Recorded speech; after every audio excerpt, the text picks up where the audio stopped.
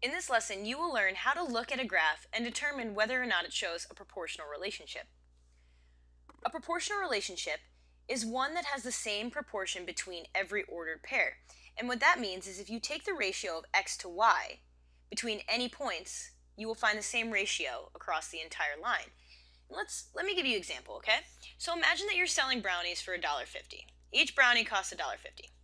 If you sell no brownies, and in this case we're going to say the number of brownies is going to be the x-coordinate and the amount of money you make is the y-coordinate. So if you sell no brownies, you make no money.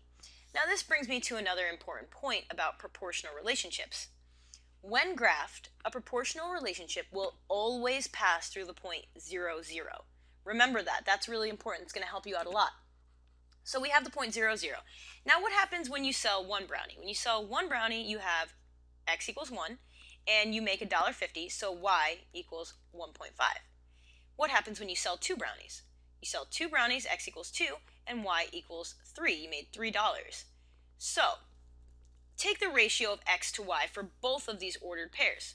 So the ratio of x to y here is 1 to 1.5, and the ratio of x to y here is 2 to 3.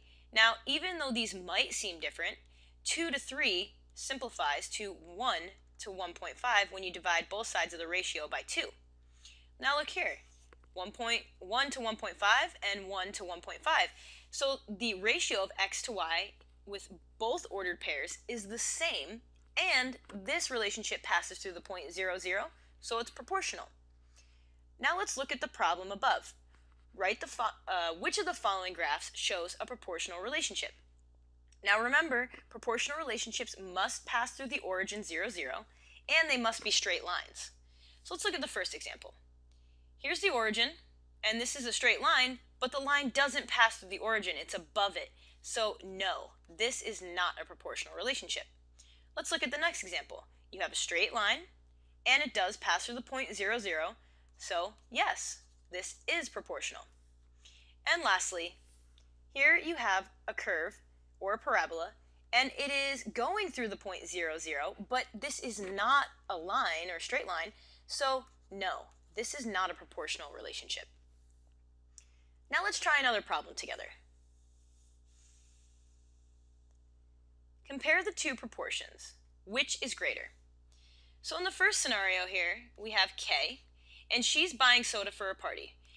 The store sells two different packs. You can either have 6 cans for $4, or you can buy 12 cans for $8. Let's find the proportion here first. And you can write the different pack options as ordered pairs.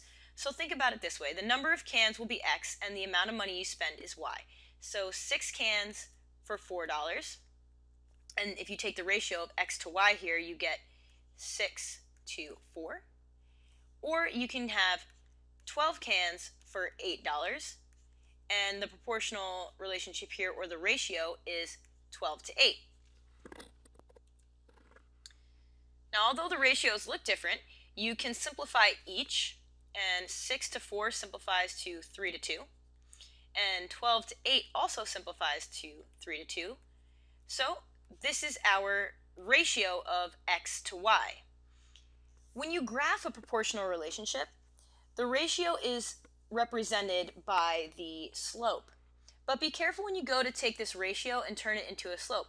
Remember that a slope is the ratio of the difference of y to x. Let me show you that. So as I said, slope is the ratio of the difference in y over the difference in x. In these ratios, you're doing x to y. So the slope isn't going to be 3 over 2. Rather, you're going to have to reverse this.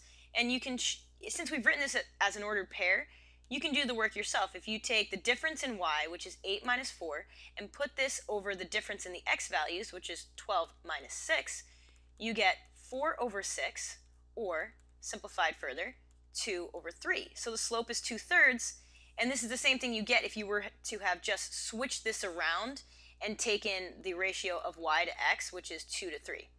So now you know the proportional relationship for K buying the soda. It's 2/3. Now let's look at Jacqueline. And in this case, Jacqueline is selling care packages, and she makes care packages of all sizes. she's done you a service by graphing the ratio, so she's already graphed it for you, and this is a ratio of toys to candy bars. So on the y-axis you see toys, and on the x-axis you see candy bars. Again, the proportion is the slope of the line when the relationship is graphed. So to find the slope of the line, take any 2 points. So here's 1 point, and we're going to use the point 1, 2. And another point that falls on this line is right here. So we have the point 3, 6. Now let's use the slope formula. If you take the difference in the y values, 6 minus 2, over the difference in the x values, 3 minus 1, you're going to get 4 over 2, which simplifies to 2.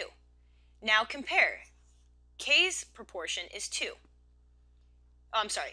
Jacqueline's proportion is 2. K's proportion is 2/3, which is greater. 2 is greater than 2/3. 2/3 is just a fraction, and 2 is a whole number. So now you know that Jacqueline's proportion is greater. She sells 2 or gives 2 toys for every 1 candy bar in her packages.